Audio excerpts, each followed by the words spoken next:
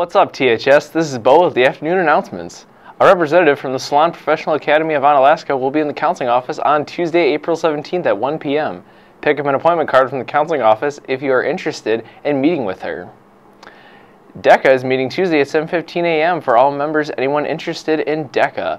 The meeting agenda includes next year's officer applications, business world outreach, registration, and graduation stoles.